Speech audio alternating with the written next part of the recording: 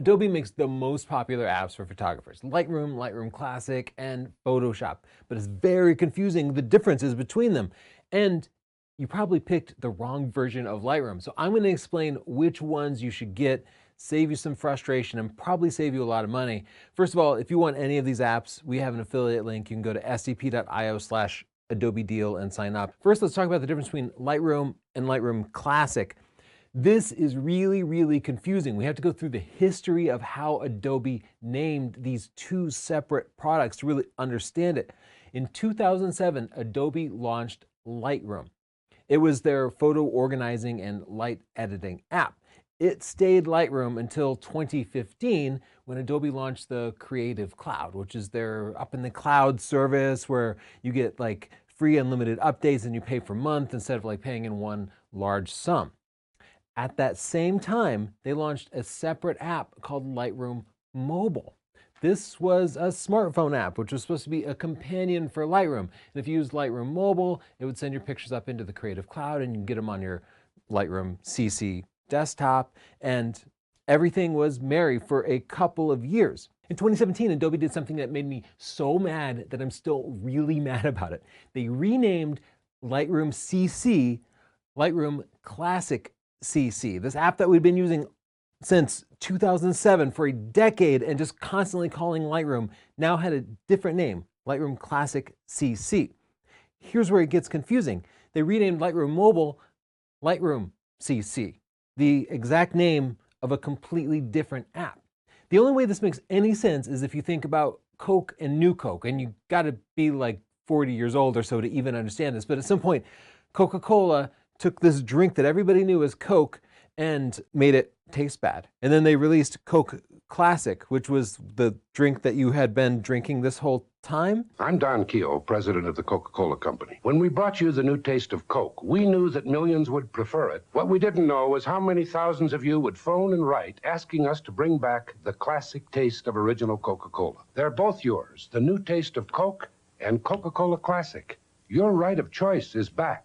That's exactly what Adobe did. They even used the Classic name. So the old familiar one that you liked was now Lightroom Classic. Lightroom CC was this new app that didn't have anywhere near as many features and that I literally have recommended to 0 people. Adobe did the old switcheroo with the names. And I think it's because they get to charge you for storage when you use the new Lightroom. Whereas Lightroom Classic, they don't get to charge you for every picture that you take. We'll talk about that difference in a little bit. Then in 2019, Adobe dropped the CC from each of the names. Lightroom Classic has a lot of features that Lightroom completely lacks. Some of these are really key. One is side-by-side comparisons. If I take wildlife pictures, I might take 100 pictures of a bird perched in a tree. I will then go through those pictures and pick out the absolute sharpest one. And I do that by using side-by-side comparisons. Lightroom does not have side-by-side comparisons. It's actually kind of difficult to figure out which of two pictures is sharper, especially if you need to sort through 100 of them. Lightroom Classic can print pictures. Lightroom cannot print pictures. You'd have to open it up in Photoshop in order to be able to print it. In Lightroom Classic, you can open up the map view. This way, if you remember, oh, I want to pull up my pictures from Paris, you can just go there on the map. Lightroom does not have mapping features. Lightroom also does not have tethering. That is a feature exclusive to Lightroom Classic. That means you want to connect your camera directly to your computer so that you can shoot, say, in a studio and preview pictures in real time. I find that so useful so we can zoom in and make sure everything's sharp and apply presets and stuff before we actually leave the studio. You have to use Lightroom Classic for that. You can't do that with Lightroom. With that said, the modern version of Lightroom does have some key advantages. There's a mobile app called Lightroom that has a very similar interface to the desktop Lightroom. It has a completely different interface from Lightroom Classic. So if you like the idea of being able to pick up your phone and have a familiar user interface, the modern version of Lightroom makes more sense. That Lightroom app, I'll talk about in a bit, it will transfer pictures to both Lightroom and Lightroom Classic, so you can have that nice handoff. It's just that the user interface is different between Lightroom Mobile on the phone and Lightroom Classic. Here's the biggest difference. If you use Lightroom, You have to store all your pictures in the cloud. You can store them locally, but you have to put them in Adobe's Creative Cloud service, and that you have to pay for kind of indefinitely. Like, you can cancel the service and download all your pictures. You can do that, but you do not have the option to store the pictures locally exclusively. Here's how much that cloud storage costs you. The basic plan is $10 a month. That's not too bad for the apps. I don't mind paying a monthly fee for apps. It's just the ongoing costs of storage start to get out of control. The basic $10 a month plan only comes with 20 gigabytes of storage. That would be small if it were just a single SD card. That's not going to last you long at all. It's really just enough to try it out. Once you want 1 terabyte of storage, that's going to cost you $21 a month. My current Lightroom catalog is about 25 terabytes because I've been doing this for a long time, right? Adobe does not even offer a Creative Cloud plan for me because they don't go over 20 terabytes. So it's not even an option for me. But if I had just say 20 terabytes, then I could pay $204 a month, or a little less than $2,500 a year. That buys you a lot of storage. Like, that is a major expense. That would get you like a new Sony a7R IV every single year, and you're paying just to store your pictures. The 10 terabyte tier is about $100 a month. You pay roughly about $10 per terabyte for storage. Okay, that seems ridiculous, except you actually probably do need to pay for some kind of cloud storage. If you have all your pictures stored on just one hard drive, that hard drive is going to fail at some point and you're going to lose all of your pictures, and it's going to be absolutely crushing. This happened to a close friend of mine recently and he was pretty devastated by it. Okay, so you're smart, right? You have a separate USB drive attached and you have it automatically back up every day. That's good, but it's still not good enough because somebody could break into your house and steal all your computers, and then that's gone too. There could be a fire or flooding or natural disaster. All those things destroy both your primary and your backup copy, therefore you're still out of luck. There's also something called bit rot, where data on hard drives, flash or magnetic drives, does break down over time. And I have had thousands of old pictures become corrupted over time because the hard drive, just little bits flip from 0 to 1 or vice versa. And there's no alarm that goes off. And if you run a backup, you're backing up the corrupted data. And old pictures will inevitably be destroyed by bit rot unless you have a sophisticated storage system. I personally have a Synology NAS, I have BTRFS, but you probably don't have that, and you're probably not an IT guy, and thus you're going to want something that's simpler to use, and that is cloud storage. There's a ton of cloud storage services out there. Amazon Glacier is a good inexpensive one. People use Google Drive or Dropbox, Backblaze, so you might want to check that out. Those are less expensive options that allow you to get a cloud backup. But make no mistake, you need to be paying for some sort of cloud backup service. And if you are a photographer, the Creative Cloud plan is not a bad deal, assuming you're not me taking like hundreds of thousands of 50 megapixel RAW files. If you're a regular casual photographer, it could actually work out well for you. And I think it's really convenient that it is built into the app. So I'm not opposed to it. It's worth it for a lot of people.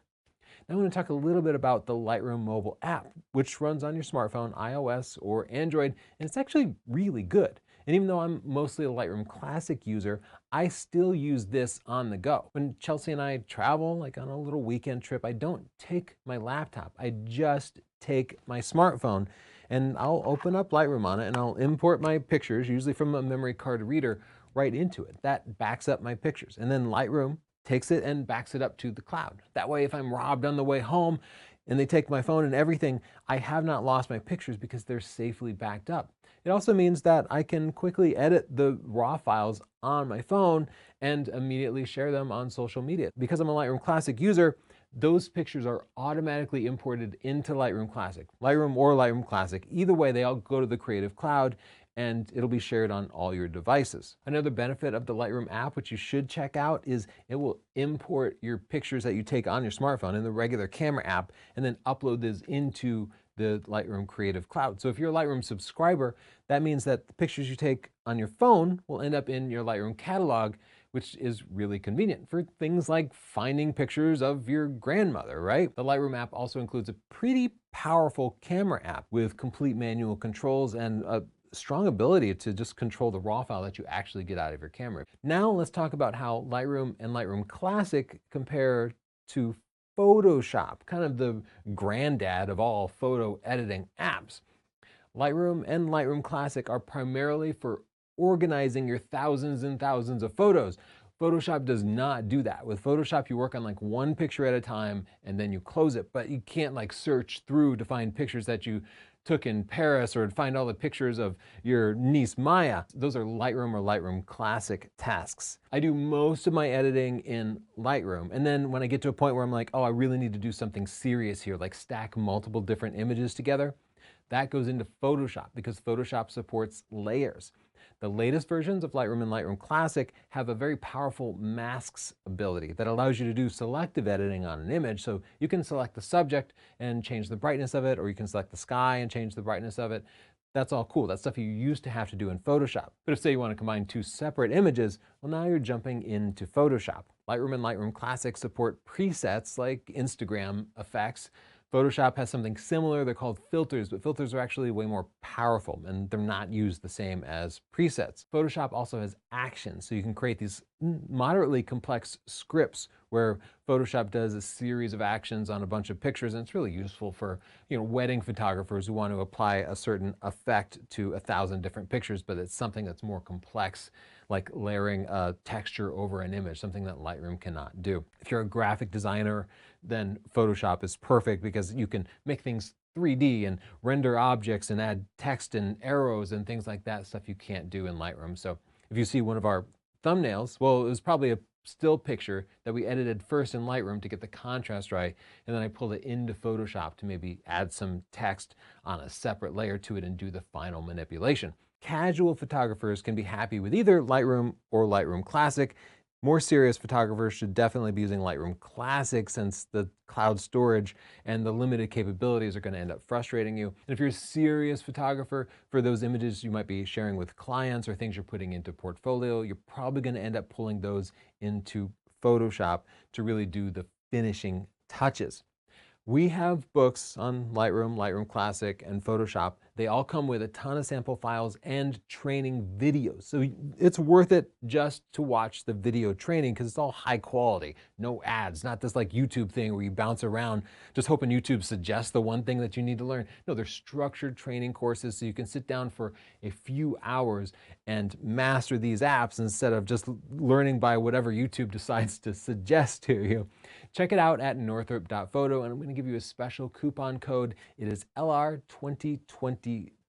That'll get you 20% off, but probably for a limited time. So jump on it now. You can also get bundles with these books and video training all together. And if you don't yet have these apps, but you want to check them out, head to sdp.io/Adobe deal.